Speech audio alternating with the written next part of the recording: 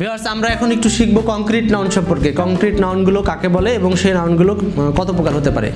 দেখেন, আমরা এর আগে বলছিলাম অ্যাবস্ট্রাক্ট নাউন হলো সেই সমস্ত নাউন যেগুলো অবস্তুগত ধারণা দিবে, মানে যেটা বাহ্যিক কোনো অস্তিত্ব নেই।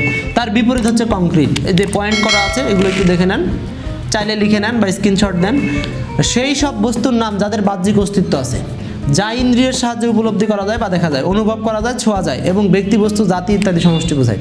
তার মানে এমন কিছু নাম যেই নাউনগুলো আপনার বাহ্যিক অস্তিত্ব আছে, আপনি তাদেরকে ছুঁইতে পারবেন, ধরতে পারবেন। এই ধরনের নাউনগুলোকে বলা হবে কংক্রিট নাউন। কংক্রিট নাউন মোট কত প্রকার?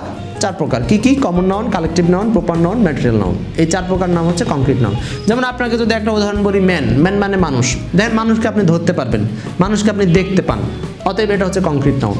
আমি যদি বলি, স্বাভাবিকভাবে বললাম হচ্ছে হেয়ার মানে চুল, আপনি চুল দেখতে পাচ্ছেন, সো এটা হচ্ছে একটা concrete noun.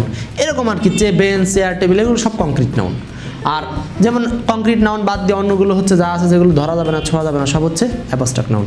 So viewers, concrete noun সম্পর্কে বুঝলেন, এজন্য আপনাদেরকে সাথে থাকলেন, ছোট্ট একটু সময় দিলেন। সবাইকে ধন্যবাদ। আমাদের চ্যানেলটি সাবস্ক্রাইব করুন।